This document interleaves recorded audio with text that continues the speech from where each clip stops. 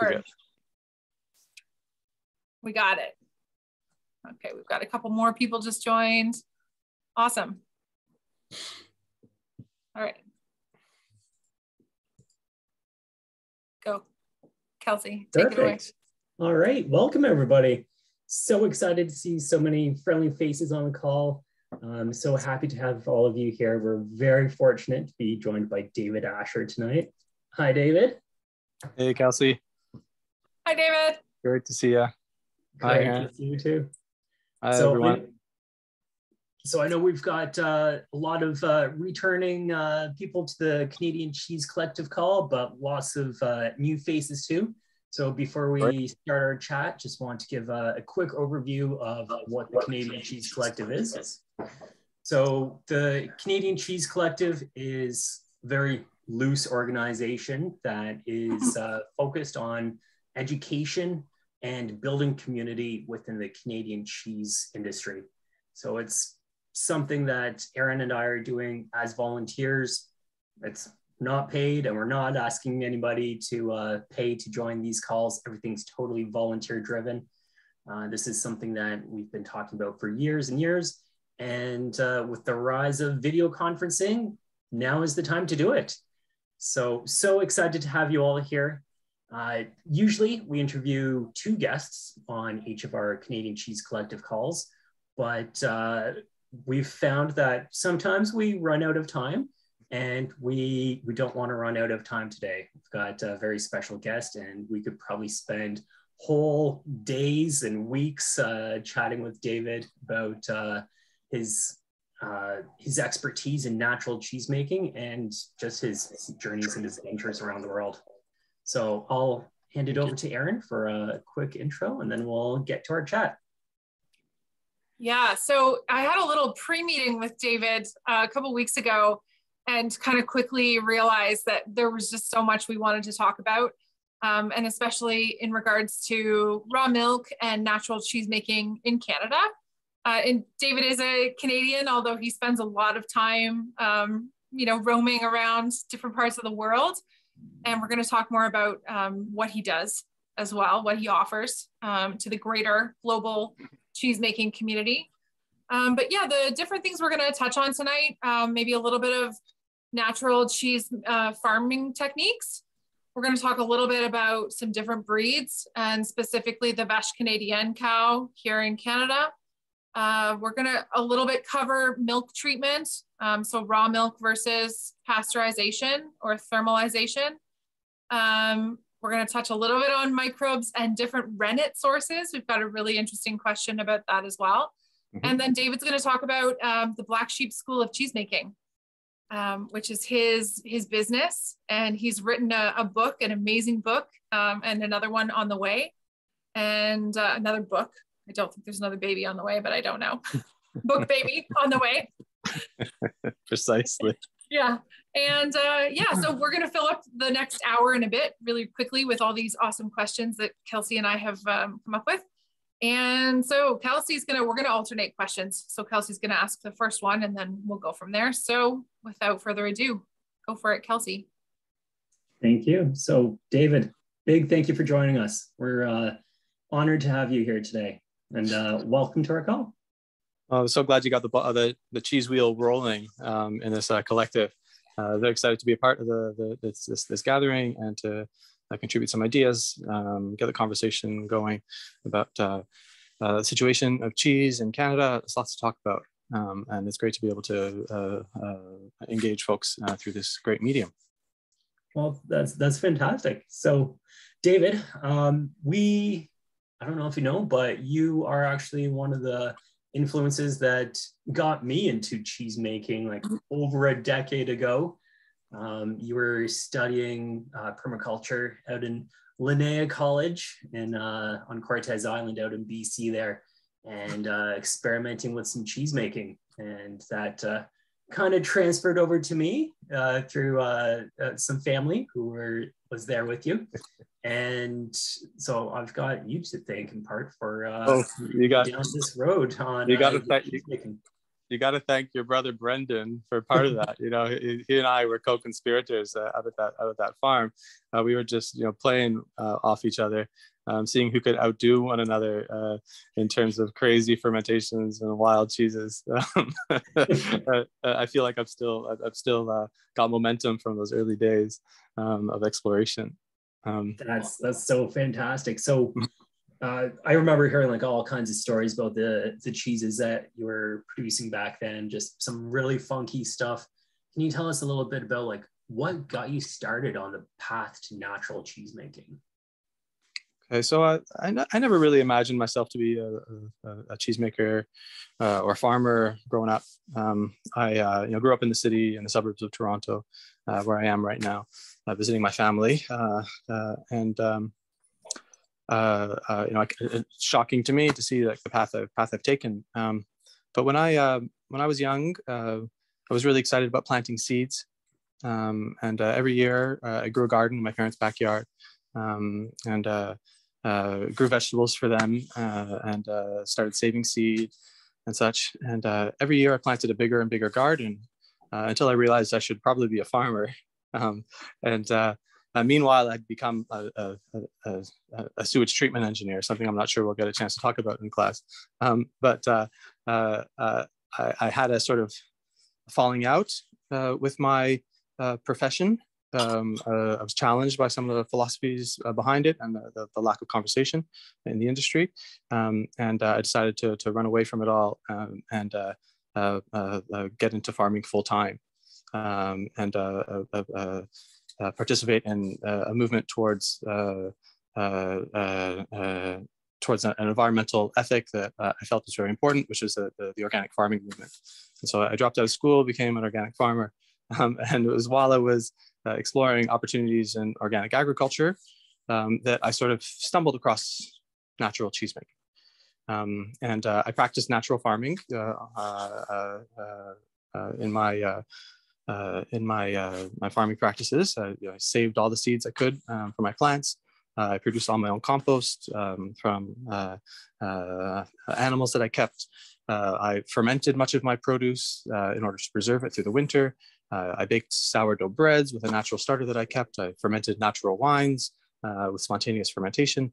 And when I first had access to raw milk, I decided I wanted to preserve it and transform it into a cheese in a similar way. And when I made my first batch of cheese, I sort of invoked similar philosophies that I was practicing in farming and fermentation. And I introduced to my raw goat's milk some kefir culture. And I didn't really realize it at the time, but I sort of was stumbling across these ancient traditions of natural fermentation and cheesemaking that had by and large been lost across North America and even in many cases in Europe. And my first cheese turned out extraordinary. I mean, I couldn't believe how amazing it was. I didn't expect that something that I just sort of made up would turn out so delicious. And it took me a long time to figure out, of course, why what I was doing was so significant and so important. Meanwhile, I started exploring cheese to a much greater degree. With my successes under my belt, I got enticed to try other diverse styles, not just fresh chev, but more aged cheeses. I started exploring some styles of cheese that I learned about while I was studying engineering out in Montreal, exposed to the wonderfully diverse and rich Quebecois cheese scene. So I started making washed rind cheeses and wrinkly rinded Geotritium candidum cheeses. The more I explored these natural techniques in cheesemaking, the more I started to realize that really just about everything was possible with these natural techniques. And I sort of never really ever opened up a package of freeze-dried, commercial starter culture in order to make any of my cheeses. I realized from the get-go that all styles of cheese that exist today were created long before we even had the understanding that microbes were involved in the transformation of milk into cheese. Traditional cheesemakers invented every single style that we know and love today, long before Pasteur and his contemporaries discovered the role microorganisms play in milk's fermentation and transformation. And our modern sort of understanding of the microbiology of cheese perhaps is misleading us from a truth of cheesemaking that's long been sort of suppressed. The writings, excuse me, of Slow Food, of Carlo Petrini and others really influenced me and helped me understand more about the traditions of cheesemaking. The writer of Wild Fermentation and the Art of Fermentation, Sandor Katz, who some of you may know or read about, influenced my early days of fermentation and cheesemaking as well. With all these influences around me, I started to realize that this was like really the right way to do things. And I started teaching natural techniques at local schools, at community colleges, at local organic farms that were interested in this sort of things, farm shares around British Columbia where I was farming. The more I taught, the more challenging questions students asked that forced me to understand the medium much more deeply. And the more research I had to do, the more experimentation I had to do, the more I had to explore these natural ideas in order to be able to engage these questions that were so important. And students were starting to ask for some material that they could take home to read about in their own time, something that could guide them through these natural techniques in cheesemaking. And I couldn't really help them with that. There wasn't really a book I felt that I was out there that addressed these natural techniques in cheese. Most cheesemaking guidebooks you may have read all encourage folks to pasteurize their milk and introduce to that pasteurized milk freeze-dried starter cultures derived from laboratories raised by microbiologists that are introduced to the milk to return to the pasteurized milk, the life that's taken away by pasteurization. And even if you use raw milk to make your cheese, especially if you use raw milk to make your cheese, you should be using these freeze-dried starter cultures as well to assure a good fermentation. And I couldn't possibly tell my students to learn from those books. And so with their encouragement, I decided to write my own.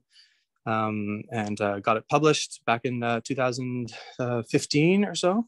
That's The Art of Natural Cheesemaking, which some of you may have picked up. Can you see it? If I move I've got I've got a copy there. Yeah, we've all got it handy. Yeah. Right? Yeah. So, and this is the book. This is the book by Sandor Katz that David just mentioned as well. The Art of Fermentation.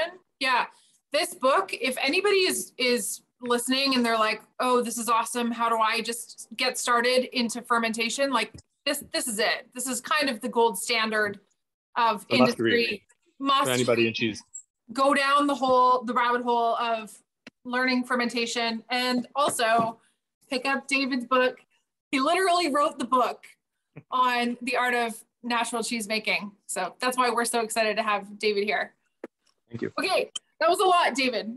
We're gonna segue back to one of your parts that you were just talking about there. You mentioned a little bit Quebec. Quebec is such an incredible cheesemaking area in Canada. We all know it. We all love Quebec cheeses.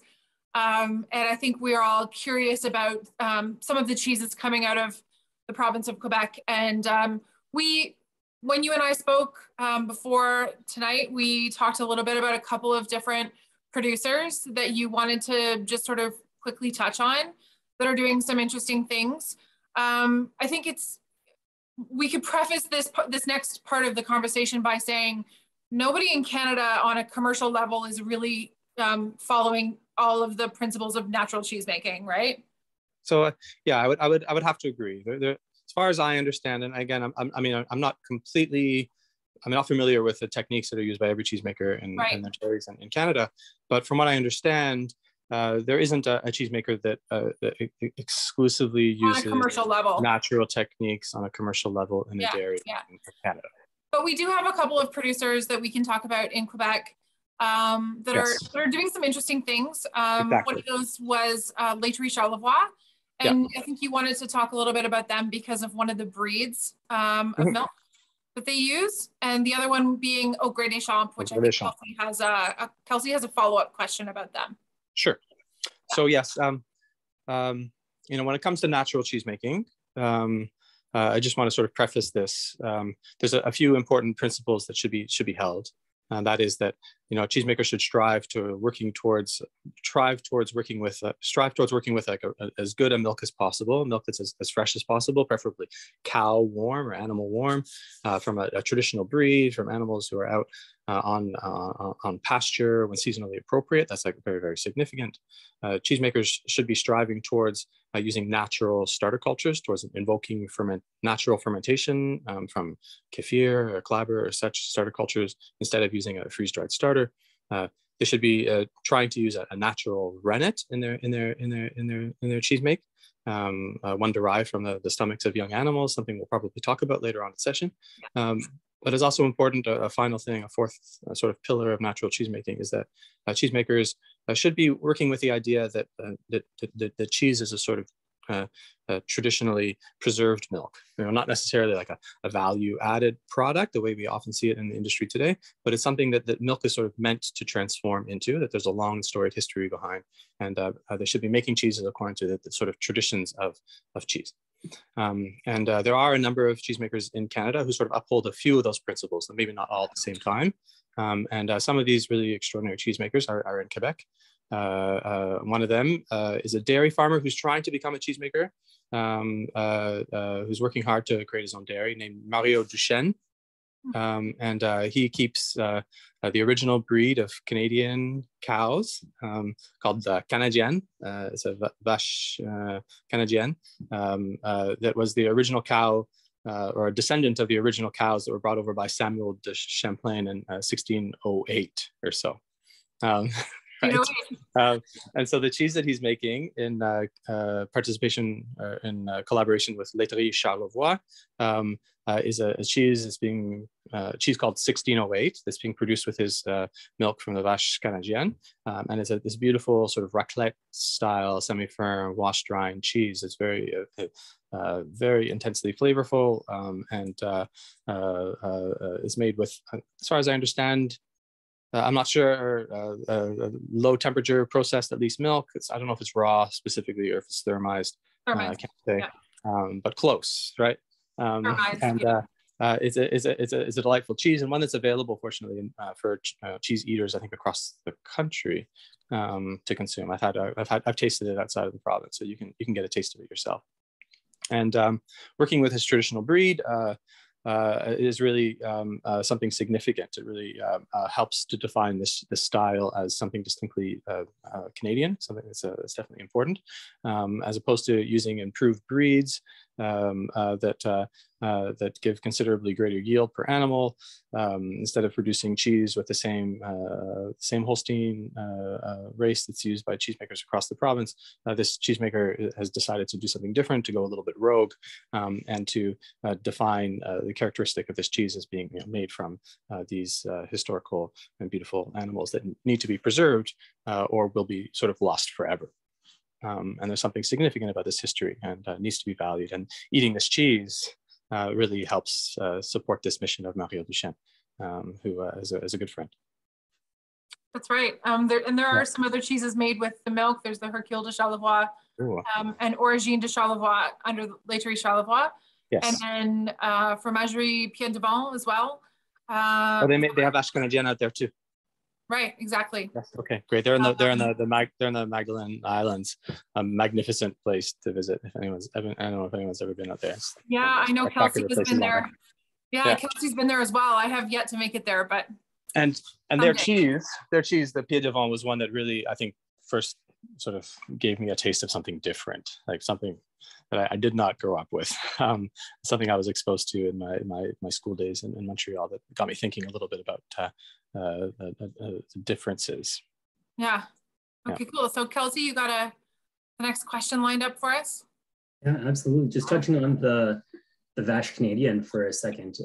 When we think of Europe, we think of a lot of traditional breeds that are like native to the region where those cheeses are still made, whether it's like Simmental cows or specific breeds of like goats and sheep. And do you see like the Vache Canadienne as kind of like a Canadian equivalent? So I mean, I suppose so. Although we should really exemplify and show that it's Quebecois. I like to emphasize that it is something specific from the Quebecois region. Although there are some fantastic cheesemakers, maybe under the radar cheesemakers in Ontario, who keep the vache canadienne as a sort of small scale farmstead dairying and cheesemaking. In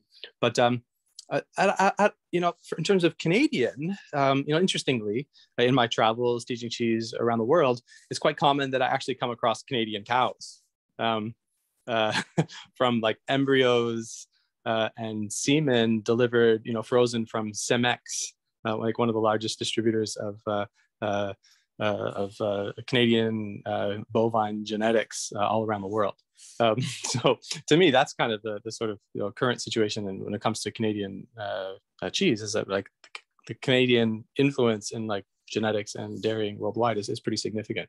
And I can't really speak to the existence of any like distinctly Canadian traditions or practices in like breeds other than the race canadienne.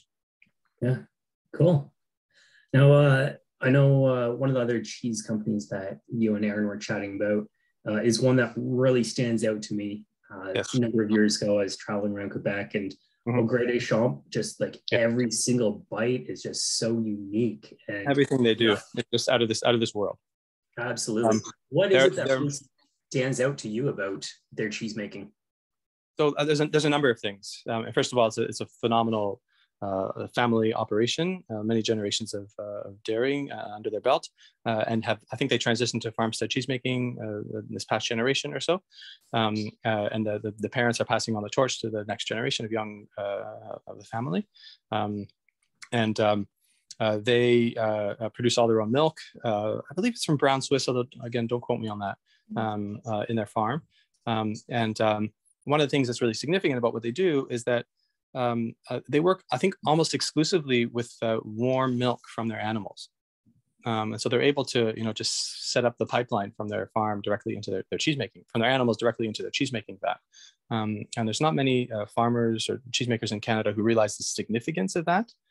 This is one of the, I believe, one of the most important principles behind the extraordinary quality of cheese that comes out of Europe, is that cheesemakers there understand that milk degrades quite rapidly when it's subjected to refrigeration. That milk fats oxidize and rancidify, and that the microbial ecology of the milk, the raw milk, is significantly distorted by refrigeration. But they take that milk still warm from the animal and sort of introduce starter cultures and run it to it immediately while it's at the perfect temperature for cheese making, which is sort of body temperature.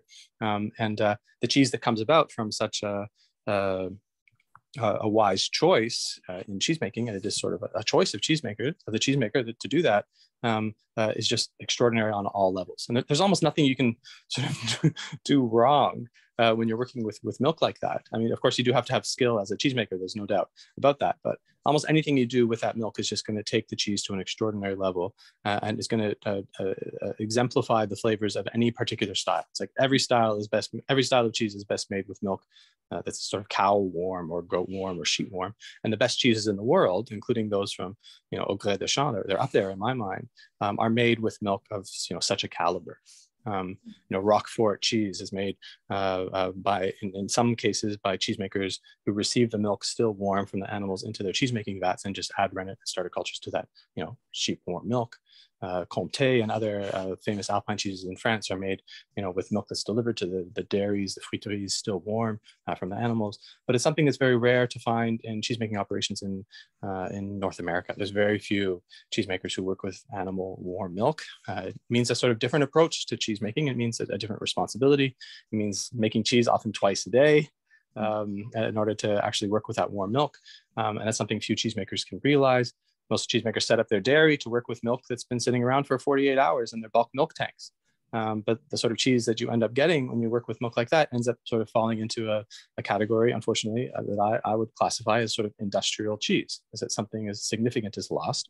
And it may not even be safe to work with raw milk that's been kept under refrigeration for 48 hours. There may actually be a significant microbiological risk in association with that. It's not just a character flaws in the cheese that result. You can actually get salmonella, listeria, E. coli growing in milk that's raw milk, especially that's refrigerated for a long time. Long-term refrigeration is essentially one of the big reasons why pasteurization is so commonplace in North America, is that pasteurization enables milk to be mishandled like that without causing any significant food risk, significant risk to human health. But if you're working with raw milk still warm from the udder, something extraordinary can evolve from that. It's both like on a flavor level, but also on a health level. It's an extraordinary food, and every morsel of their cheese really attests to that. It's just unbelievable. And they also make some really rare things too. So they're one of maybe just 2 cheesemakers in North America, maybe 3, I'm not sure the exact number, that makes a raw milk cheese aged less than 60 days. Quebec has a special status. They argued for the cultural right to produce raw milk cheeses aged less than 60 days. Traditional French cheeses like Camembert, goat's cheeses that can't be aged 60 days, they're made with raw milk that can't be eaten after that date because they've gone, off the, they've flown off. Sorry, they've spoiled. They've flowed off the shelf. Cheesemakers there have fought for their right to produce these traditional cheeses made with fresh raw milk, and they're one of 3 cheesemakers, I think, in the province that is going through the steps in order to produce these fresh raw milk cheeses. And then they make this beautiful cheese called Pomme Blanc, which is a little hard to get. It is a raw milk, lactic style, like a crottin style, I suppose, wrinkly rinded cheese. It's just out of this world, and is one of just a handful of raw milk cheeses that's aged less than 60 days. And it's worth seeking out, worth a trip to Quebec for, I think. Exactly. Summer road trips. This could be a place that if anybody is looking to visit Quebec for summer vacation, maybe you put that one on the map, because I think that they're doing some special stuff, and definitely a place to learn more about. Mm-hmm. Was that, Kelsey, did you get your full question out there? We can come back to the part 2 later, because I think there's a lot more to discuss. Yeah. Just very quickly, one other thing that I really love about Au Grès des Champs is that they plant specific wildflowers that they want to highlight in their milk, and they're trying to recreate like the wild pasture of like the Alps and different European regions where they don't have monocrops, but a variety of grasses and flowers for their cows to pasture on. So, going back to David, while you're chatting about the beginning, like natural cheesemaking isn't just about cheesemaking. It really starts on the farm.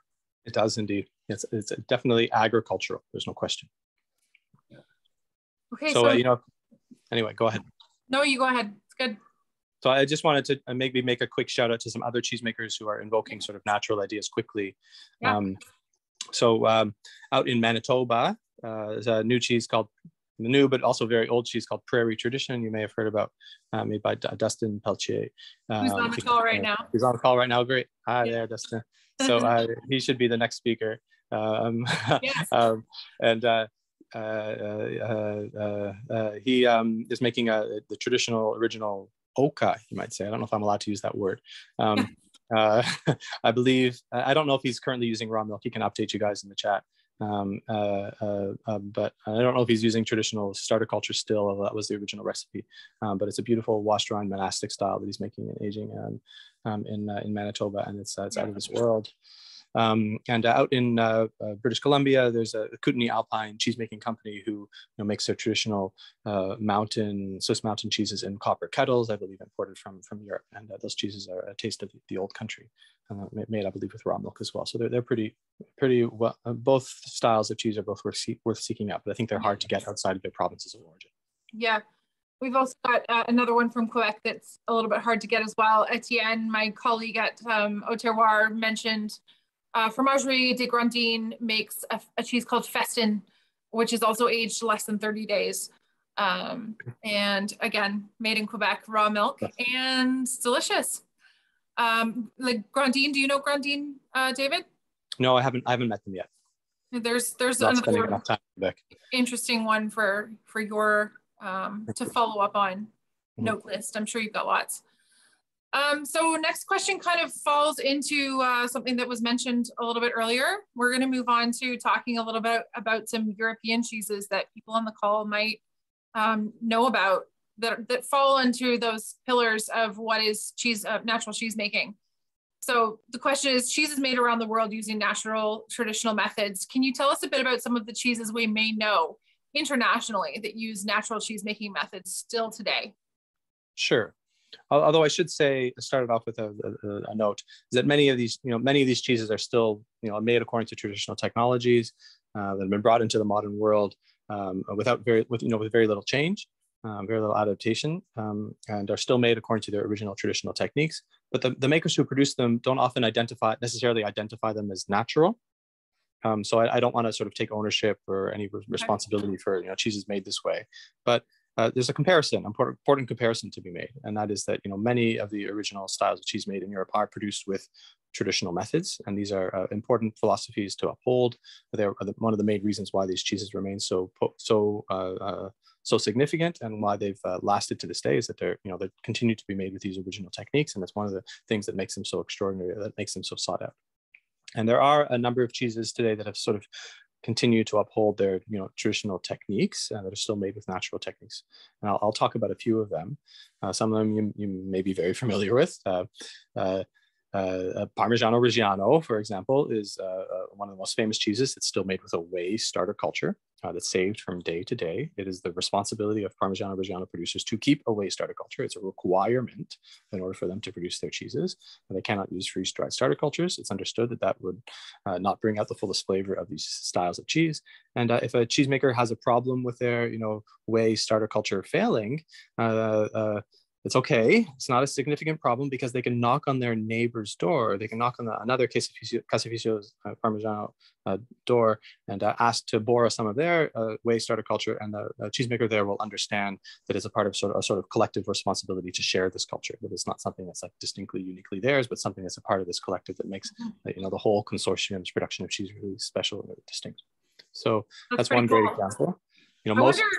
I wonder if anybody has ever studied from one producer to the next, what's going on in that bacterial culture. Like, is it basically the same? I'm sure it's been studied, but it's all in Italian. Yeah. Italy has an extraordinary tradition of natural cheesemaking. When the rest of the world, rest of Europe and North America modernized their dairies, when they made things clean in the late 1800s, as it was understood that germs, microorganisms from the environment were causing defects in cheese, problems in cheese. Northern Europeans sort of switched their cheesemaking from a sort of wild fermentation approach, which was no longer possible because they weren't using wooden vats. They switched to a more modern, controlled approach in which they used freeze-dried starter cultures that originated largely in Denmark, and that were propagated and used by cheesemakers all around the world. But in Italy, they never sort of adopted this modern microbiological approach to making cheese. They had faith in the traditional fermentation of their cheeses, and they saved whey from day to day, and have continued this practice until today. And most really good Italian cheeses are made with a whey starter culture, and it's codified in their PDOs or DOPs in their country. Mozzarella di bufala needs to be made with a traditional whey starter culture. Caciocavallos need to be made with a whey starter culture. Ragusanos and many more have to be made with a traditional starter culture saved from batch to batch. Your good friend Trevor, who was in Italy a couple months ago, maybe, or maybe even just a month ago, showed the most fascinating look at how Reggiano is made. And I just was like, glued to my phone screen watching where he was. It was Right? so fascinating to see how they make the shape and everything. Just a question, what is the actual technique of using and protecting that whey culture? So it's very easy. When you're doing this every day, you simply save whey at the end of the day's make. You take a liter of whey from the top of the vat before the make is done. You save some of that. You put it aside in the dairy. Some cheesemakers put it in a warm place. Some cheesemakers put it in a cooler place. It depends on what they're looking for. They leave it to ferment overnight. And then the following morning, the whey has acidified and become, a rich source of beneficial lactose fermenting microorganisms and other beneficial milk fermenting species that can be added to the milk. That will introduce all the starter culture that any cheesemaker would ever need for just about any style of cheese. It's all there. And That's so cool. the cheesemaker is doing that every day. Believe it or not, this whey starter culture sort of propagates itself. The culture feeds itself every day just on the milk sugars and such. It's all the culture needs to get going. And as long as the cheesemakers practice, very careful techniques in this regard, using the freshest milk possible and being very careful about saving the culture every single day, the fermentation that comes about will be remarkably true. Sort of just like a sourdough starter culture. A bread baker can rely entirely upon their sourdough starter culture to raise their breads. They can, without a doubt, make their breads day after day and be sure they're going to rise without, having to analyze it microbiologically just by sort of observing its transformation from day to day. And a traditional cheesemaker working with a back-slopped whey can do it the exact same manner. And of course, a natural bread baker would never ever consider baking their bread without adding a starter culture. Like, you never ever bake bread without adding that sourdough culture. The bread wouldn't ferment properly. And the same is sort of true with a naturally made cheese. A natural cheesemaker should never ever consider making cheese without adding that ferment. Things don't go well when you leave milk to spontaneously do its own thing. I don't recommend it. So natural cheese is the sourdough of the bread bakers. Yeah. I would say just about everything that kind of applies to sourdough applies to the natural fermentation of dairy. Yeah. They're almost the same. Cool. That's great. And it may well be, this is beyond what we're going to talk about today, but it may well be that the microorganisms that cause a bread to rise, the yeast species that cause bread to rise, are the same microorganisms that enable some cheeses to develop their most spectacular and beautiful rinds. These are lactic acid fermenting microorganisms that exist both in sourdough starter cultures as well as sour milk ferments. If anybody on the call finds that information right there particularly interesting, I invite you to purchase David's book and also The Art of Fermentation and get reading. It's super interesting when you start to connect the dots through all different kinds of fermentation. And this is doable anywhere. You don't have to be in Italy in order to save whey from day to day, in order to have success with your cheesemaking. Cheesemakers anywhere in the world can save their beneficial microorganisms from their own milk in order to have success with their cheesemaking. But we tend to think we don't have the right microorganisms in other parts of the world. We tend to think that here in Canada, we don't have the right microbes. Our milk is either too clean or too dirty, or it doesn't have the right appropriate species. But these microorganisms are part of like the cow's beneficial microbial ecology. They're a part of the extraordinary fermentation that happens inside the animals inside the bodies of cows and their calves when they drink their mother's milk. And these microorganisms are part of this extraordinary system, this biological system that has traveled all around the world. That the cows that we have in Canada are really not all that different than the cows in France or Italy. And they carried with them, in 1608, those beneficial microorganisms from France that enable the milk to ferment inside the guts of young calves that drink their mother's milk, that also, by the way, help milk transform into cheese inside the cheese vat. This is all a part of the biology of milk, something that's come to light in the last 10 years as we've begun to explore the microbiome, human microbiome and bovine microbiome, cheese microbiome. It seems to be that these beneficial microorganisms are everywhere. And so long as we create the right conditions for them to express themselves, these microorganisms can be summoned from good raw milk just about anywhere in the world. And cheesemakers can make cheeses of the most exceptional quality, of like the truest taste, with their own microorganisms from the milk anywhere. Not just in Quebec, in the English side of Canada as well. Anywhere is possible. I think Kelsey has like the perfect follow-up question ready to go for you. Speaking of microbes, David, Aaron mentioned that you might be able to do a demonstration for us today. Oh, so yeah. So I guess I'm doing one right now. This is a natural cider that I prepared last year that I've been aging over the winter here at my in-laws in Toronto. I just returned this week after months away, and my cider has fermented beautifully, and it's a cider that's prepared with a natural starter culture, with a bit of backslop, a bit of fermentation from a previous batch that allowed the fermentation to take off and keeps unwanted species from developing and allows the fermentation to go in its best possible way. This is a traditional fermentation, much in line with sort of like Basque cider making or French cider making traditions that, of course, can be carried out anywhere in the world. And the way in which I prepared this cider is very much in line with the way you might keep a sourdough starter culture, or the way you might keep a traditional milk fermenting culture. And so that's what I'll show you now. So here I have in another cup my sour milk, my clabber, as you might call it. What is a clabber? Can you tell us? Let me just try to describe that. So it's not exactly an English word. It's Gaelic. It's Irish. It's a tradition of fermenting milk that came to North America from the Isles. In other countries in the world, it's known as dick milk. That's what they call it in Germany. It means thick milk. In Ukraine, they call it prostokvasha. Just about, and in Africa, some parts of Africa, they call it amasi. In Iran, it's ayran.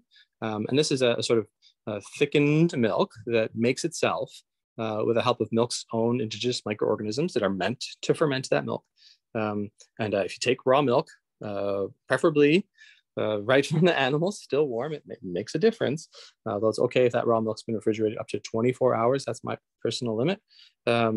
If you take that fresh raw milk and leave it in a warm place, something we're inclined not to do, of course, something we've been, I might say, brainwashed against doing. We're told that milk needs to be refrigerated. In fact, refrigeration may actually be damaging to milk's own microbial ecology and may cause the milk to be dangerous to consume. Pasteurized milk needs to be kept refrigerated. It does not have a protective halo of microorganisms that allows it to ferment in a beneficial way. It will spoil if it's left out of room temperature, but raw milk perhaps should be left at room temperature instead of being refrigerated. It is the best thing for the microbial ecology of the milk. It's the best thing for its preservation and maybe even for its consumption. And if you take that raw milk and leave it out at room temperature for 2 to 3 days, it will ferment spontaneously with its own beneficial microorganisms. There may be some bad players that end up in the mix. Raw milk isn't just a fountain of beneficial microorganisms. There are some unwanted pathogens that could pop up. There could be coliforms, listeria, and such in that milk supply. So, the first fermentation that happens may not be so extraordinary. Modern dairy farms as well practice very sanitary procedures in their milking, and so the populations of beneficial microorganisms in milk are actually fairly low. They've been sort of sanitized by the pre-dips and post-tips and sanitization of the milking lines and such. And such industrially produced milk doesn't necessarily ferment well on its own, and may actually take longer to ferment, giving these unwanted species a chance to grow faster. Pre-dips and post-dips are of the udders, right? That's right, iodine. Dipping the udders in iodine solution. Yeah, which essentially halts fermentation of that milk. It helps this natural process that's a part of the milk. So it's like that fine line of animal husbandry that's really clean and provides like the ultimate environment for all the good bacteria to grow without it being overwhelmingly bad bacteria, right? Yeah. Someone once said to me, when I was giving a cheesemaking workshop in Belgium, they said to me, cleanliness is the mother of cheesemaking. And to her, I responded, well, filthiness is the father of cheesemaking. You need some of both, right? You need that. Be some filth. A little bit of harmony there. So some sort of balance. Mm-hmm. You can actually do all this with standard milk from an industrial dairy, believe it or not. But you need to introduce this sort of element of contamination, good contamination of beneficial microorganisms that can add back to that milk these microorganisms that are taken away by standard dairying practices. And this sort of milk that ferments itself will eventually become a source of these good microorganisms.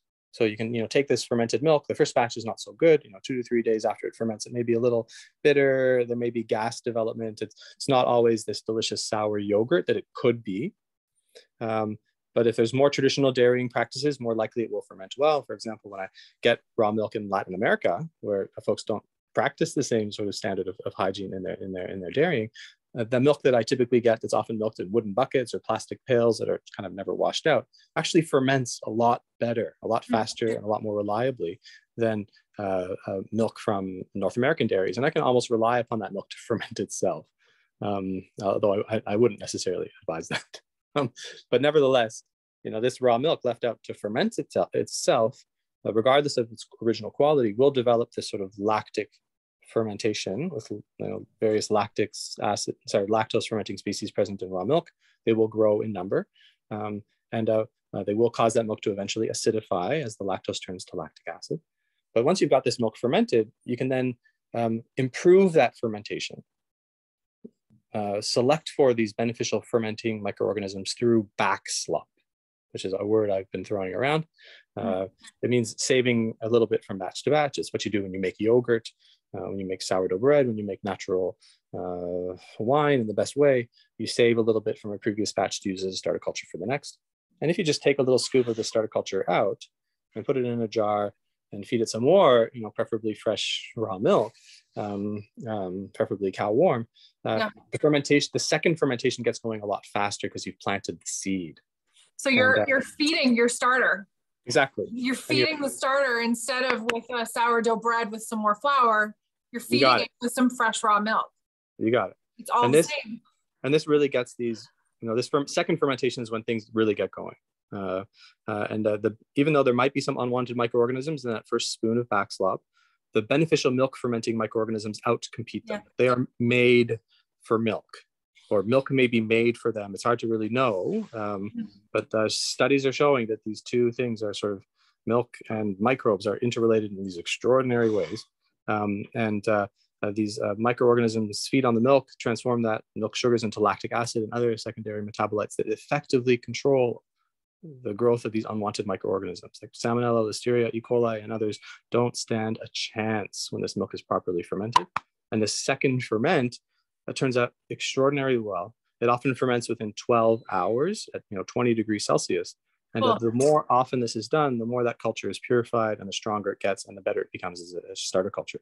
And within 5 days of feeding the culture every day, a cheesemaker can create from their own raw milk the starter culture that they can use sustainably for their cheesemaking for the rest of their days.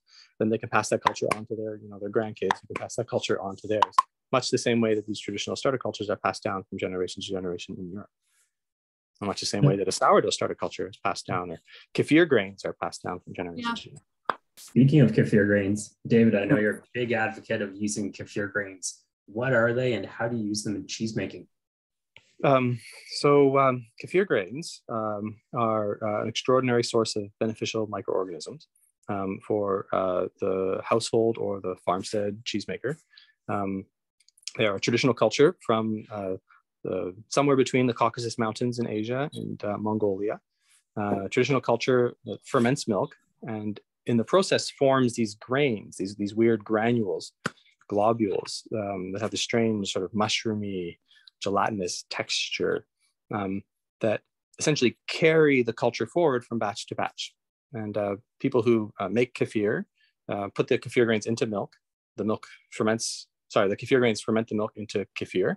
And then the kefir grains are strained out and put into a fresh batch of milk. And those kefir grains ferment that next batch of milk into more kefir. And these kefir grains can be strained out of milk again and again, preparing kefir day after day after day as part of a tradition of fermentation that's gone back maybe 8,000 or 9,000 years. This kefir culture, nobody knows exactly where it came from or how it was created. There's sort of scant archaeological evidence about its history, but it's kind of understood that there's this long story of people keeping it that goes back to perhaps the early days of animal husbandry, from the first animals that may have been milked.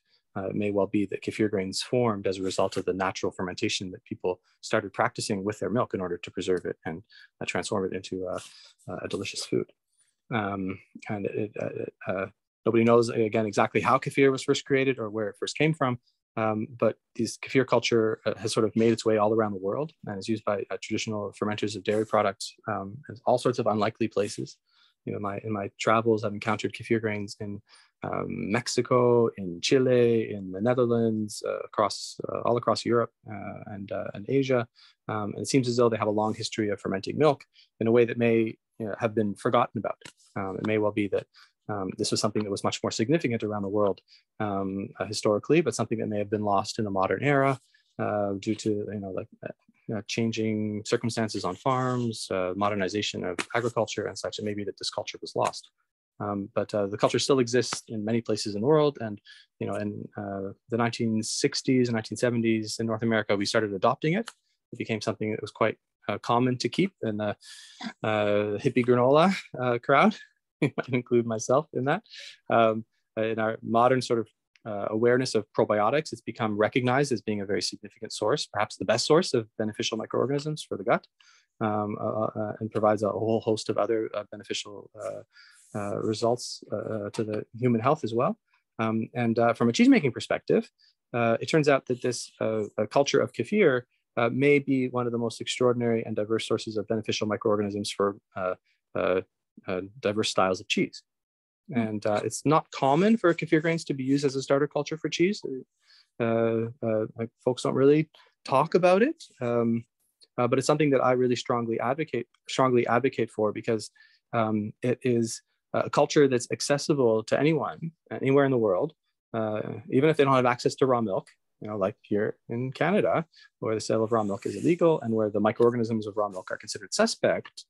Using a culture like kefir to initiate a fermentation in cheese is actually a very safe and effective and recognized method of transforming milk into cheese that could be easily practiced on just about any scale in any dairy. And it's very, very effective and very sustainable. And the culture's been around for thousands of years, and you don't have to worry about being contaminated. And it reproduces true day after day, so long as it's kept the same way, and can serve as a starter culture for making a wide variety of different cheeses. Geotrichum candidum ripened lactic cheeses grow Geotrichum candidum on their rinds with the help of Geotrichum candidum, which is a microorganism that's native to kefir culture as well. You'll see wrinkly rinds growing on the top of a kefir culture that's left neglected on the counter for a week. And that's one of the things that clued me into the idea that you could use a kefir starter culture as a source of these beneficial rind ripening microorganisms. And we happen to have somebody local here in Ontario, maybe not as widely known about. Their cheeses are mostly sold off the farm and maybe at a little bit of markets, I believe at this point, but that's Secret Lands, yes, who are sheep milk producers. A sheep cheese maker out in Grey Highlands, the center of Southern Ontario. Use they're Russian cheesemakers who've been in Canada for making cheese for 7 years. I think they started out the first year that I published my book, and we met each other at the farmer's market and had a wonderful time with each other, just playing around with kefir, because she was already using kefir in her dairy, making fermented milk for her Eastern European clientele. Something that's, it's a food that's consumed all across Eastern Europe. It has a long history in Russian-speaking parts of the world and their neighbors. She's using it to make a very delicious sheep milk kefir, as well as a few other traditional Eastern European dairy products, and without having to use freeze-dried starter cultures. And it's not just them that are using kefir as a starter culture in cheese. Liberté,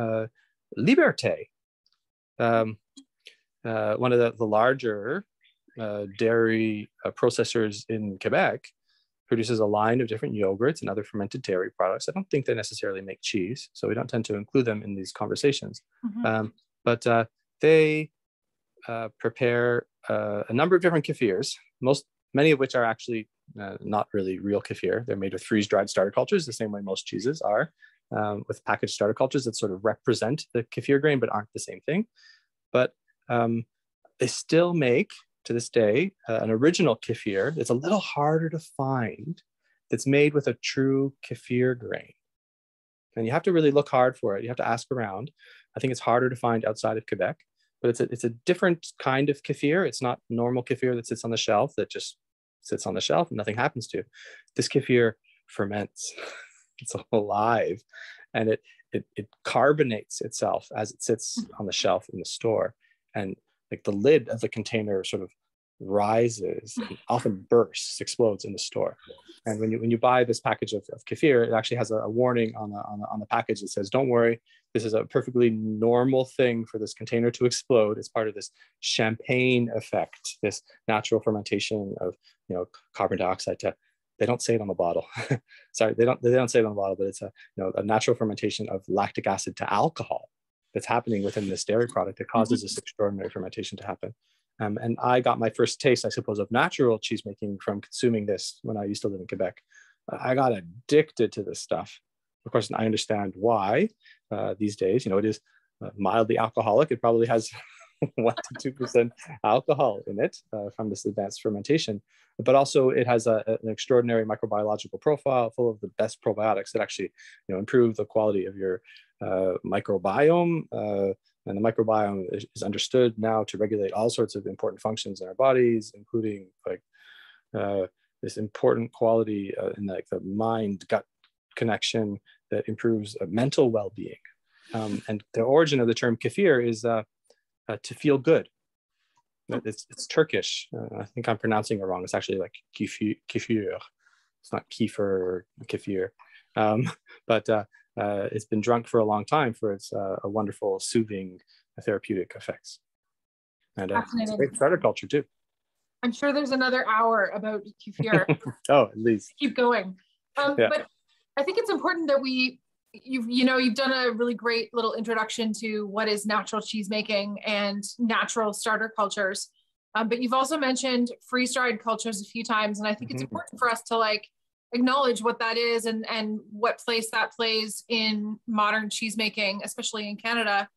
And then we have a couple more questions. We're at 8 o'clock. Okay. And we have about 20 minutes left and 4 questions, just so you know where we're at. So what happens when we use freeze-dried starters, and how does this affect the natural properties of milk? Okay. So freeze-dried starter cultures are an established and acceptable way of fermenting milk, transforming it into cheese. And most cheesemakers in North America utilize them. It's very rare to find a cheesemaker who goes without them. It's sort of this understood as the established practice. This is the way you make cheese. You buy these starter cultures from companies like Danisco, which is a subsidiary of Dow DuPont, or Christian Hansen, based out of Denmark, which manufactures manufactures ingredients used in like 1 out of every 2 cheeses made worldwide.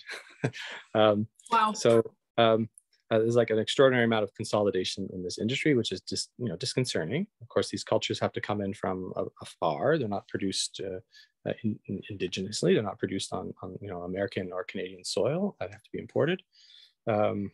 There's various problems around that. It didn't happen during COVID times, but it could well have happened that there would have been a supply chain disruption in these essential starter cultures that would have prevented cheesemakers from successfully fermenting their milk. And I have actually spoken to some cheesemakers internationally who found themselves in that circumstance during COVID, who had to start up their own sort of natural fermentation practice because they couldn't get the starter cultures they normally rely upon to ferment their cheeses. But these cheesemakers, most cheesemakers rely upon these freeze-dried starter cultures and have come to have faith in them as the source of the beneficial microorganisms they need to make cheese. They're selected by microbiologists to provide the sort of cultures that it was understood that cheeses needed. It should be understood that these freeze-dried starter cultures were sort of created in the 1960s and 70s, according to the then current microbiological understanding of milk and cheese. And they were isolated microorganisms that were isolated from traditional starter cultures that were kept by cheesemakers, and they're, these cultures' regions of origin. You could buy like Danish starter cultures or French starter cultures or Italian starter cultures that were originally isolated from traditional cultures that were kept in that region that were used for the making of specific cheeses. But individual microorganisms from those were propagated without really understanding that, the way we understand now, that it's not just like one microorganism that makes a cheese, but dozens, if not hundreds, of different microbiological interactions and interventions that enable milk to evolve into cheese in its most successful way. And so when cheesemakers often use these freeze-dried starter cultures in order to make cheese, they're introducing a sort of incomplete microbial ecology into their cheeses. And it's been shown in multiple studies that the starter cultures that are actually introduced by cheesemakers into their cheese often don't actually really even establish themselves in the cheeses that cheesemakers make, but instead wild cultures from like the cheesemaker's body or the cheesemaker's environment end up inoculating the cheeses and causing them to develop in their intended way, which is really kind of striking and informative about the sort of questionable nature of these starter cultures. There's all sorts of problems associated with them that commercial cheesemakers today don't acknowledge. They tend to think they're the right way to make cheese, but then there's these things they have to deal with and cope with on the kind of daily basis that make cheesemaking actually very challenging. And first of all, cheesemakers who want to use these commercial starter cultures to make cheese, for every single different cheese they want to make in-house, they have to buy a different starter culture or a different ripening culture. And different microorganism is responsible supposedly for each cheese evolving in its own particular way. And so you want to make a fresh cheese, you got to buy one starter culture. If you want to make a mozzarella, you got to buy another. If you want to make a hard alpine cheese, it's yet another starter culture. If you want to ripen a white mold on a camembert or a blue mold on a blue cheese or a wrinkly rind on a lactic cheese, you got to buy 5 or 6 different starter cultures, 5 or 6 different ripening cultures. All told, if you want to make 20 different cheeses, you got to buy 20 different packages. Christian Hansen and Danisco are making a lot of money off this practice. So is New England Cheesemaking Supply Company and such, who wrote the book on standard cheesemaking practices. There's a lot of questionable problems with this as well. You can't propagate these cultures, of course. You got to go back to the package every time you want to make a batch of cheese. You cannot save them from batch to batch. They are non-propagable. If you try to, your cheeses will fail because they don't have this diverse microbial ecology that can be propagated from batch to batch. You end up getting contamination issues with unwanted microbes spoiling the party. As well, these microorganisms are susceptible to problematic viruses known as bacteriophages, which can wipe out all the bacteria in a cheesemaking vat in one fell swoop and cause the fermentation of cheesemakers' milk to completely fail. And so cheesemakers need to test the pH of their cheeses constantly to be sure their microbes haven't just died on them. And then they need to throw out their starter cultures every couple of weeks and use a new starter culture with different microorganisms in it in order to stay one step ahead of the bacterial phages, so they don't end up losing batches of their cheese. In the end, the fermentation of these freeze-dried starter cultures is actually slower and less effective and efficient than the use of traditional starter cultures. And not everybody really realizes this. They think that they're like the final word in cheesemaking, the futuristic and safe and effective way of doing things. But there's so many examples of cheeses out there made more effectively with traditional starter cultures. There's so many studies that have looked into wood and its ability to transfer these beneficial microorganisms from batch to batch. There's so many examples of cheeses made with traditional starter cultures still to this day and across Europe, and even some in North America, including some we'll talk about maybe if there's time, in the United States. And these starter cultures should be recognized for their effective ability of fermenting milk and keeping unwanted microorganisms at bay. They should be understood to be better based on our current microbiological understanding, but we're sort of stuck in the 60s and 70s in many ways in our practices and our understanding of milk. And there's a lot that can be improved upon. But often there's resistance. Cheesemakers have a lot on the line when they make a batch of cheese. There's like thousands of liters of milk that need to be fermented and curdled, and cheesemakers can't rely on some new idea. They can't depend on it. They don't have faith in it. They have faith in the other form of fermentation, and it's a challenging thing to change a cheesemaker's mind on what they believe is really important for the integrity of their cheeses. I haven't met that many established cheesemakers who have changed their way of propagating starter cultures in-house unless they're sort of forced to. Mm-hmm. So there's so many questions in my head right now, and I'm sure there is for so many people on the call. And Kelsey's got a really awesome next question that's going to make even more questions. So just a note that they David breed like microbes, huh? Yeah. That David is available for. You can reach out to him. He has consulting services and different.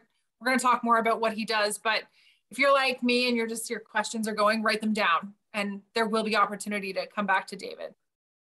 Okay, Kelsey's got a question. Yeah, so back in the fall, I had the privilege of going to Spain, and I visited a cheesemaker, a Cabrales producer, and they still transport their cheese by horseback to caves, and the caves are actually caves. The caves.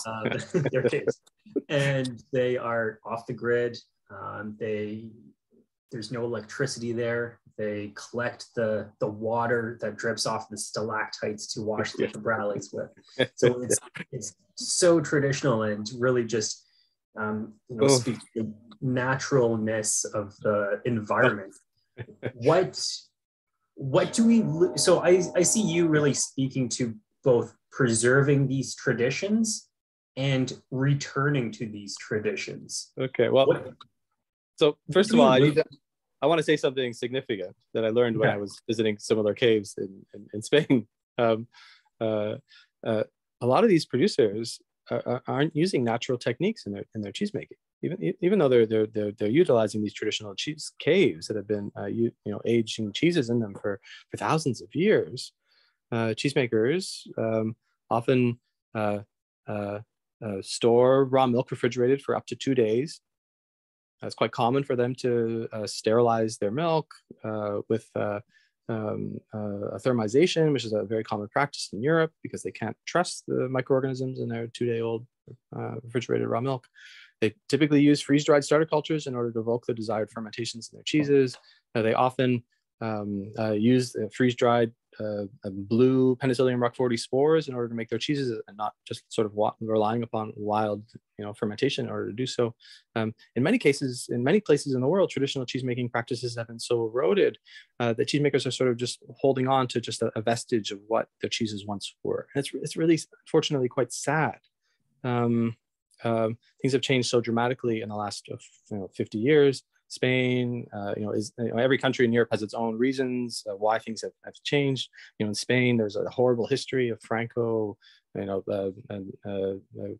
squashing all farmstead cheesemaking operations, essentially making small farmstead cheesemaking illegal across the country. And cheesemakers had to sort of recreate their traditional cheesemaking almost from scratch in the 1970s and 80s, and did so often according to an industrial regimen.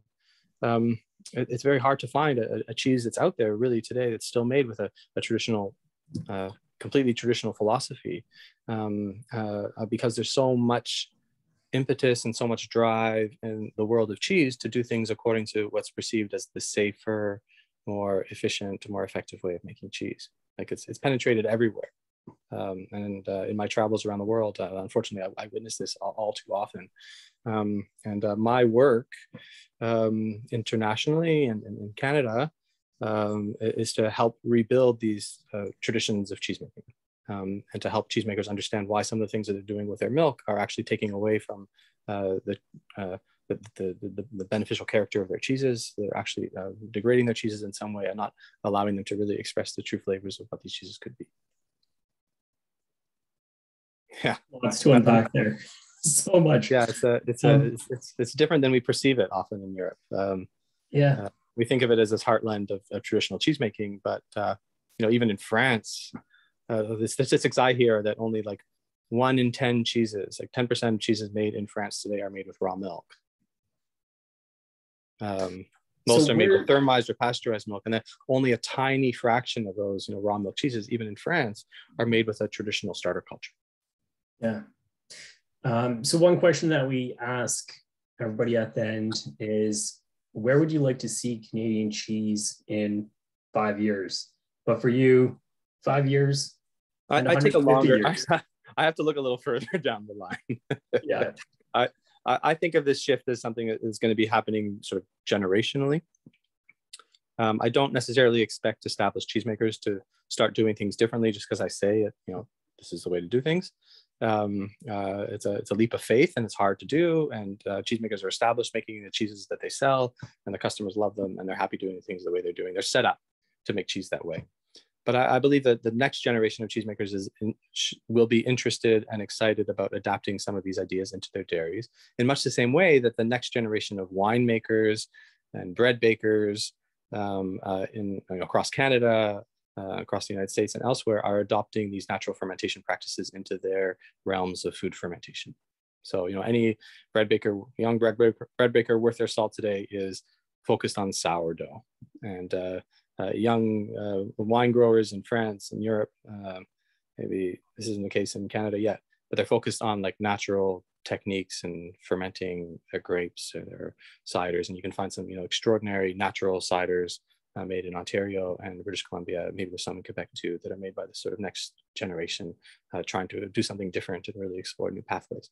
And I believe that in cheesemaking it's going to be sort of the same, that people who take up the torch, people who are interested and get excited about farming in this next generation or have the farms passed down to them will may begin to think a little bit differently about how cheese is made.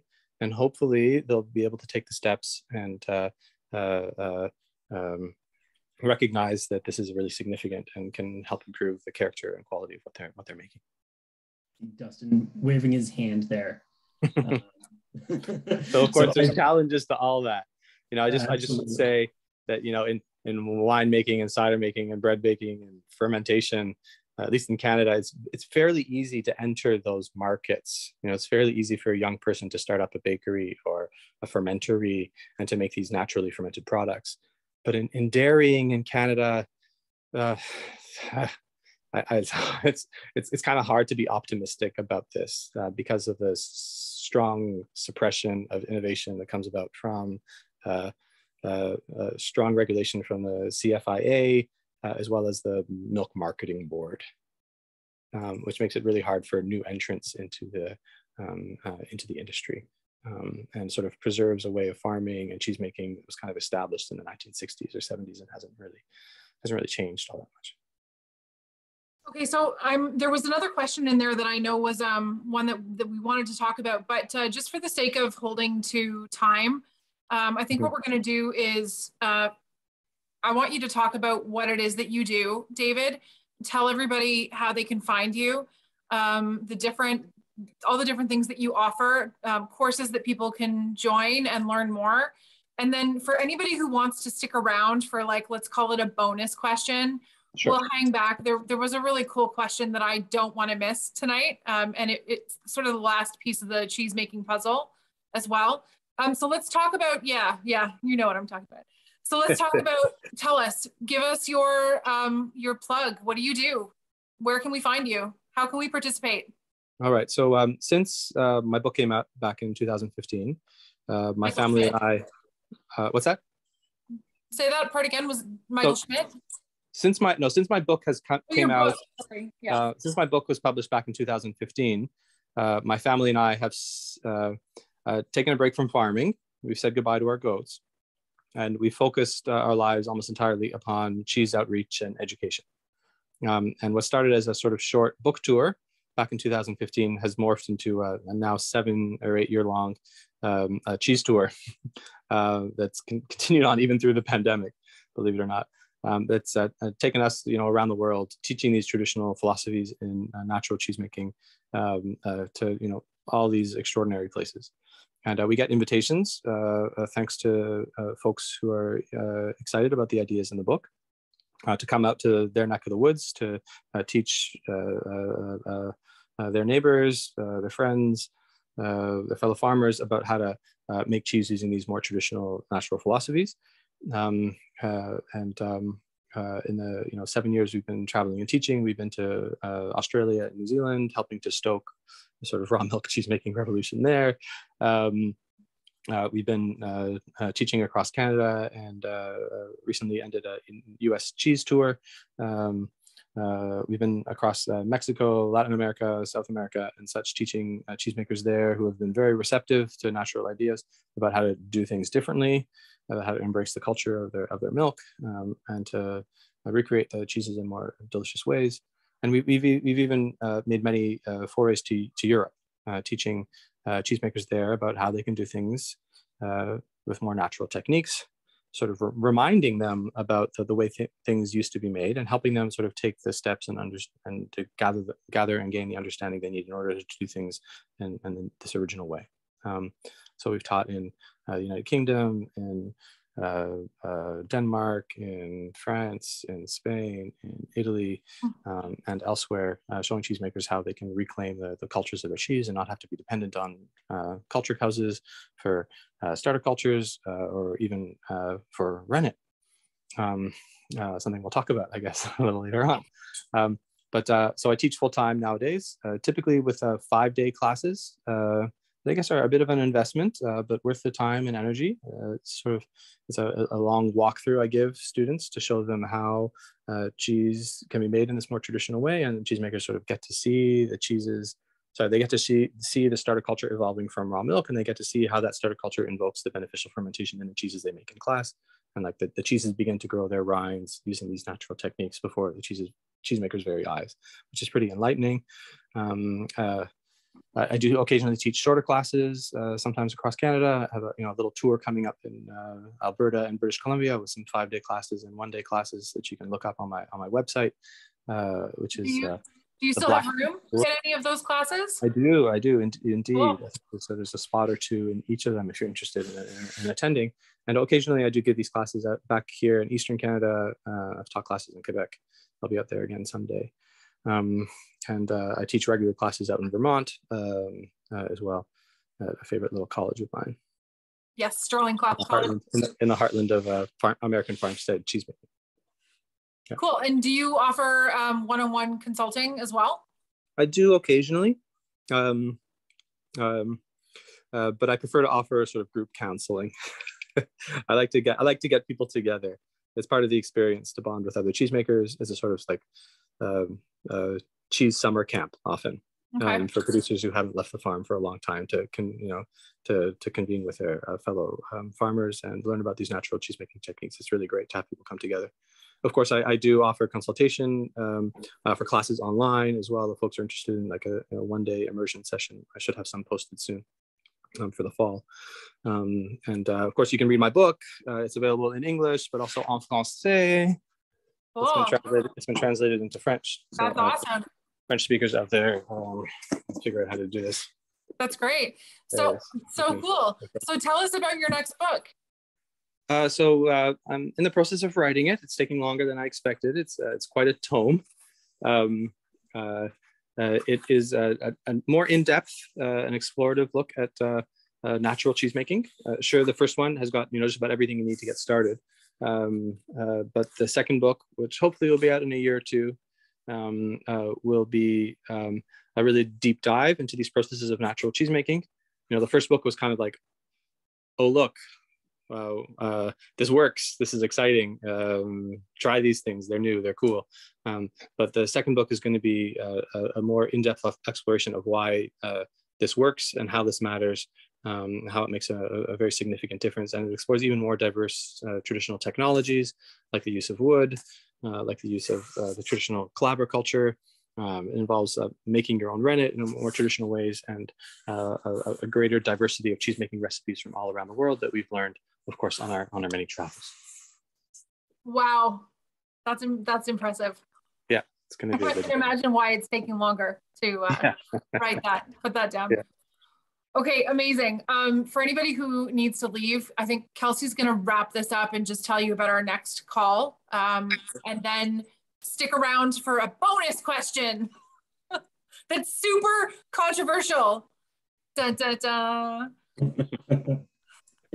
Well, that's fantastic, David. It's been an absolute pleasure chatting with you. I know we could chat for hours and days here, and you acknowledge that your teachings can be polarizing, and good work. I think it's a very great counterpoint to the more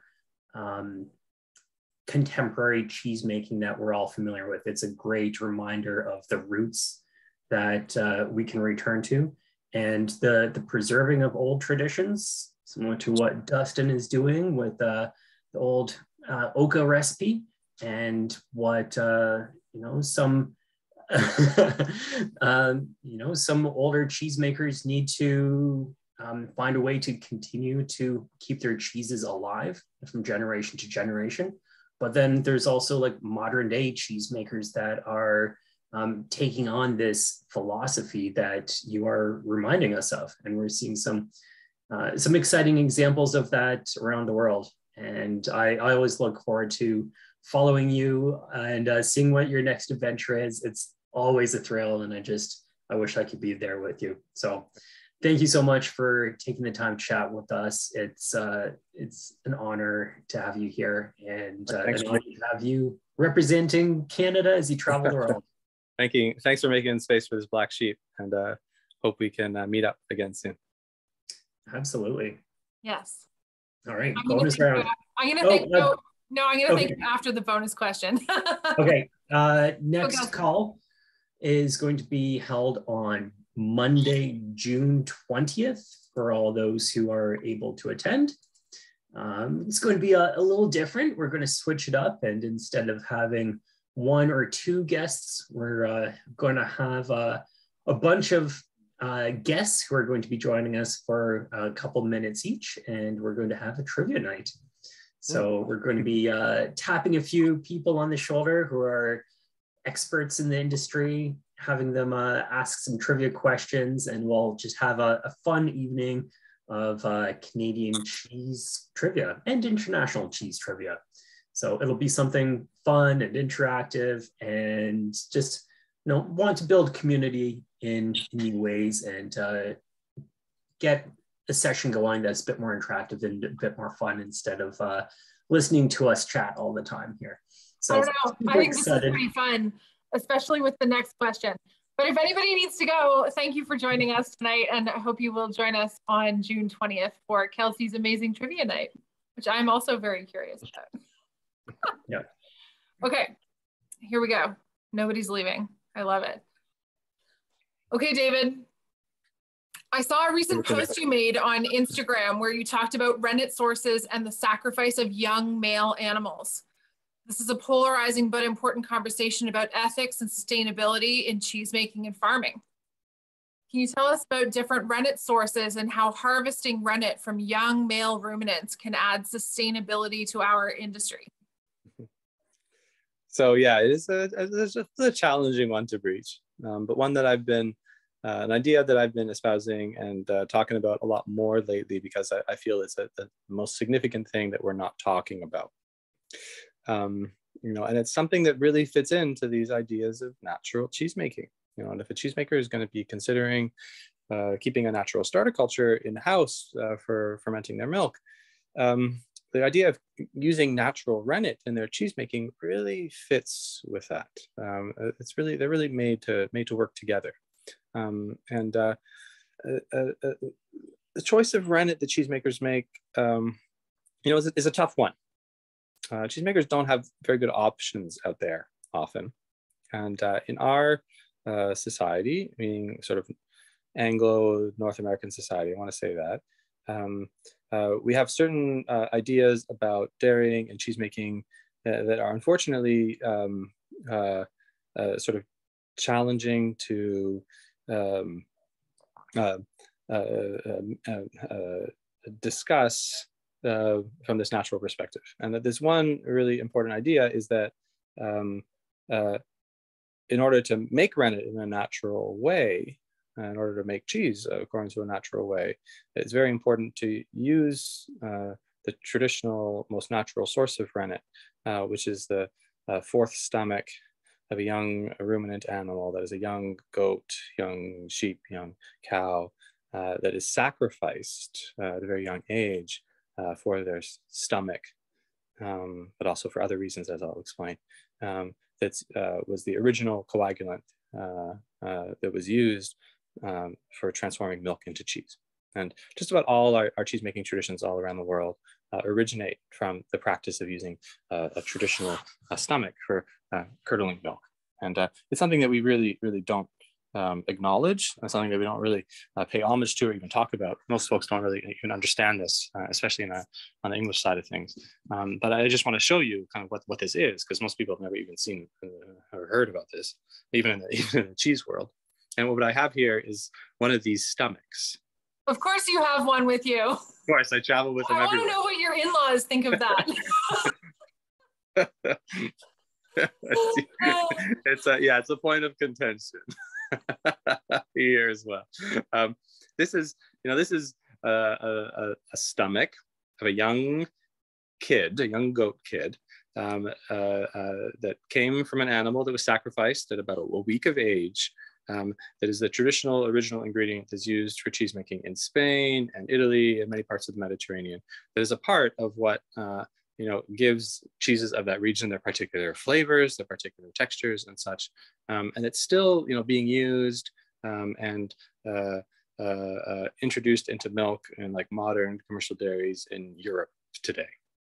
And as weird as this might seem to like a North American, especially English-speaking North American, this like is what makes cheese. Like this is the magic ingredient. This is what all our current cheese making practices are based on. Every time we curdle milk, we sort of do the thing that this stomach originally did. This was how cheese making originated. Nobody knows exactly how cheese was discovered, but it's been told many times that the first cheese that was ever made was made by accident by a shepherd who accidentally put some of their fresh milk into the stomach of a young calf that they had recently slaughtered. And they went for a horseback ride with the milk in a sack hanging off the side of their horse. And when they got to their destination, the milk was no longer milk, but instead had coagulated and curdled into this weird cheesy stuff.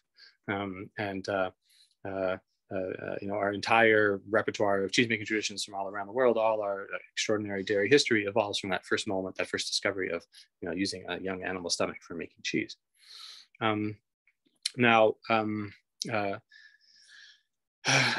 Cheesemakers today in North America generally don't use rennet like this, or even a rennet derived from an animal's stomach. Of course, they wouldn't use an ingredient like this, but I'm going to talk about it in a minute. It's actually possible to do this. It's not illegal necessarily, but it's not exactly encouraged.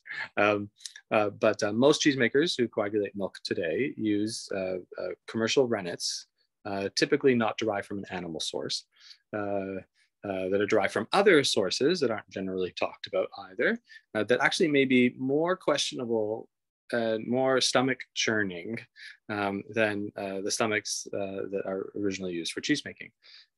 Most cheesemakers today in North America use, for example, genetically modified rennets, although they're not sold as such. They're produced with technologies, genetic modification technologies that enable microorganisms to produce the enzymes that are normally produced in the stomachs of these young calves or kids, that allow cheesemakers to curdle their milk without having to sacrifice a young calf. So most cheese today is made with a sort of so-called vegetarian rennet, and it's usually sold as such. It's a selling point, and most cheesemakers choose to use this rennet in part because of this. It's like the way to do things here. But unfortunately, it's kind of misleading to consumers to say that the cheese they're making is vegetarian, because it's impossible to produce milk or make cheese from an animal without invoking some sort of animal slaughter.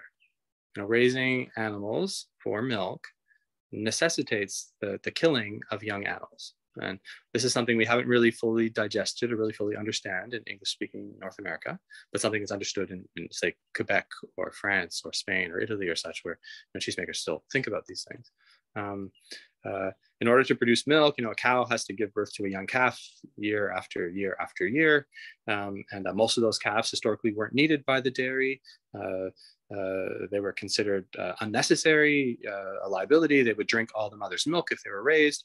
And so historically, traditionally, cheesemakers would take the young calves away from their mothers at about 3 or 4 days once the colostrum had transformed to milk. The milk was valuable for cheesemaking, and the young animals were sacrificed. Their meat was appreciated.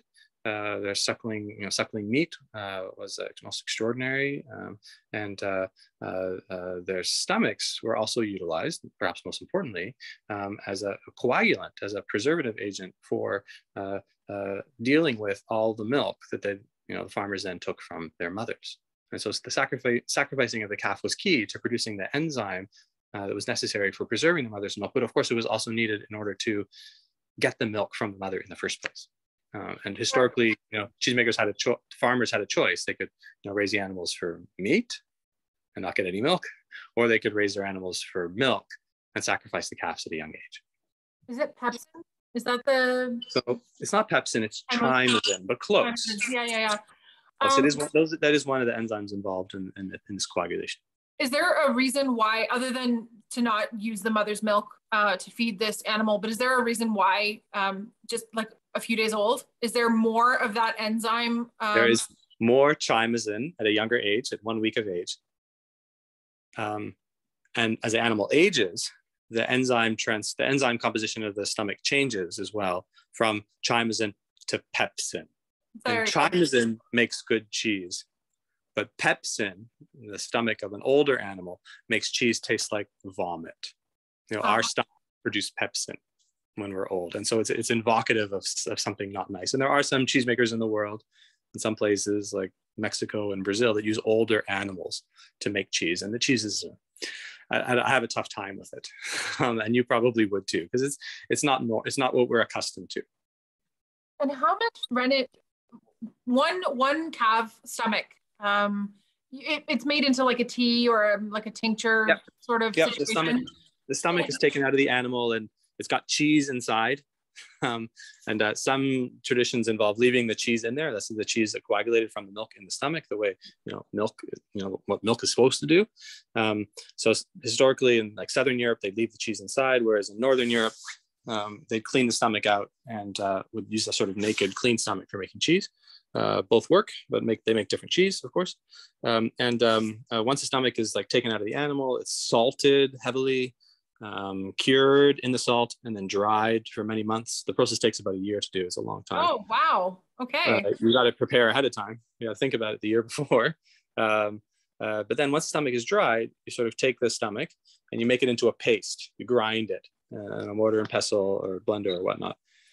You then pour whey over it, although the modern method says like water with vinegar. Whey, of course, is better. And the acidic whey pulls enzymes out of the stomach and into the whey. And you then pour that liquid through a cloth to get the little bits of stomach out. You don't want those in your cheese, but you want the enzymes, and those all come out into the whey. And then that whey with the enzymes in it is what's used as both the coagulant and often even the starter culture in the making of traditional cheeses. I wondered.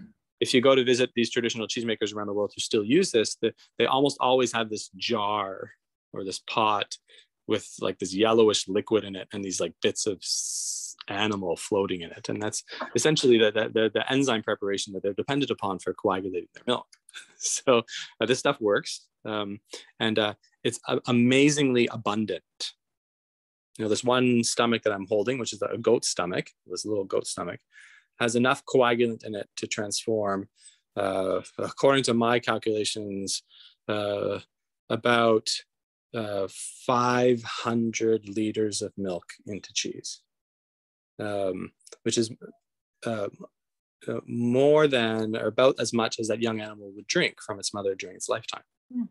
Similarly, a much larger calf stomach with all of its enzymes would be essentially enough rennet for that young calf to drink, transform all its mother's milk into cheese in its belly. They're born with all of it and sort of degrades over time, but they have enough at the get-go, and it's enough for all the milk that their mother would produce. And so this rennet is kind of a sustainable supply. It's all the rennet that anyone ever would need.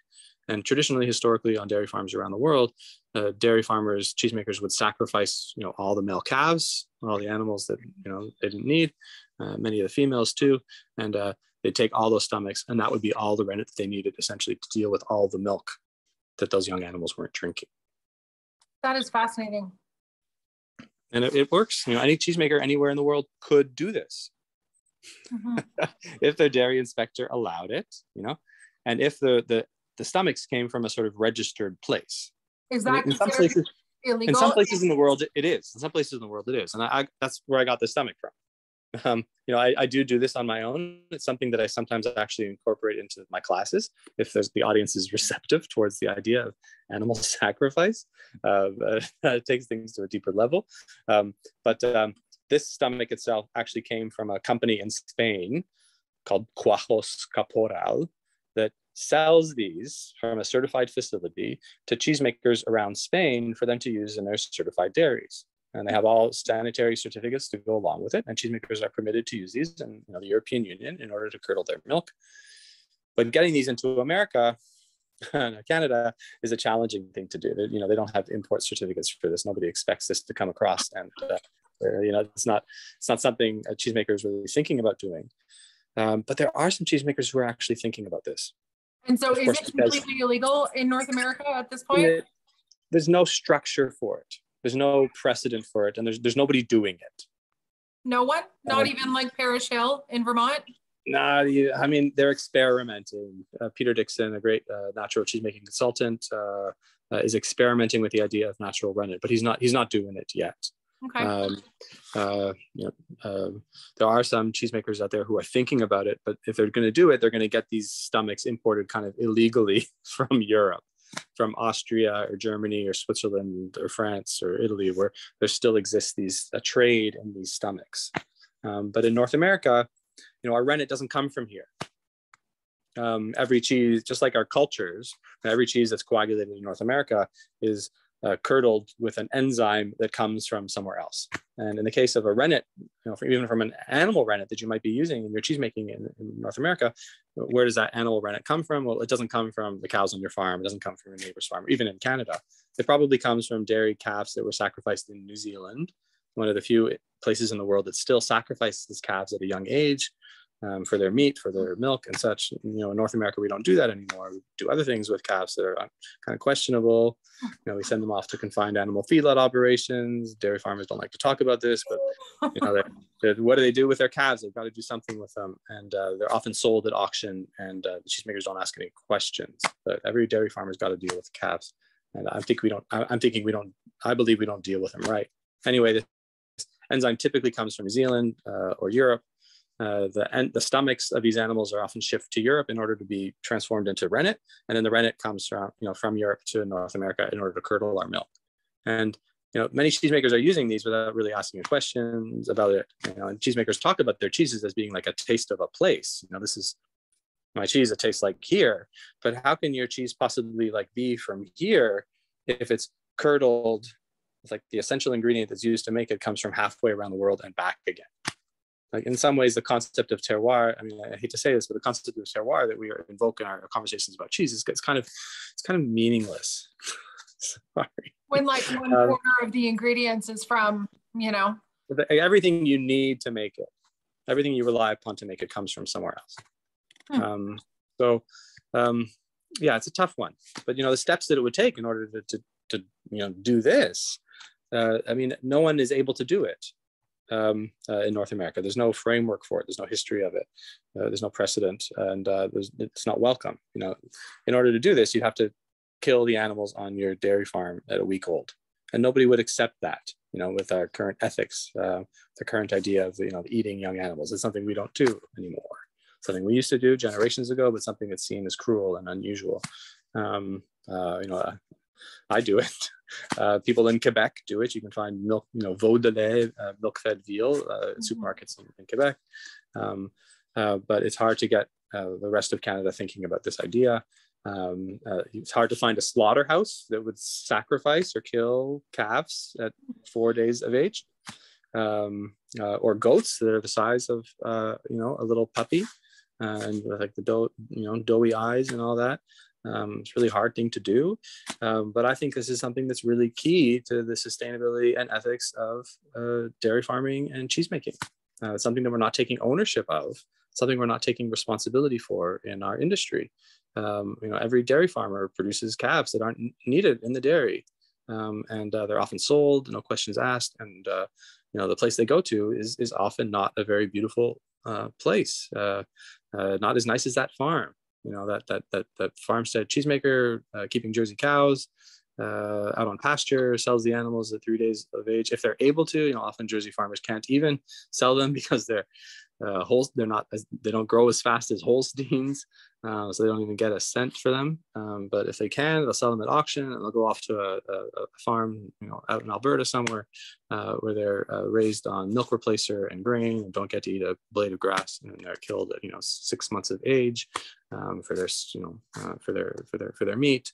And that confined animal feedlot operation sort of gives all animal farming a bad name.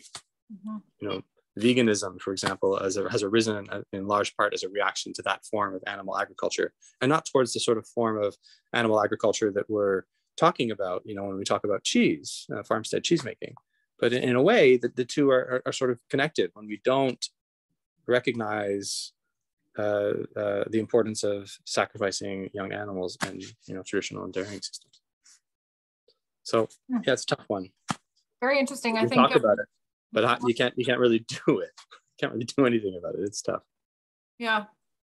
I think most of us on this call probably have never really considered where the rennet came from to eat all of the cheese that we enjoy so often.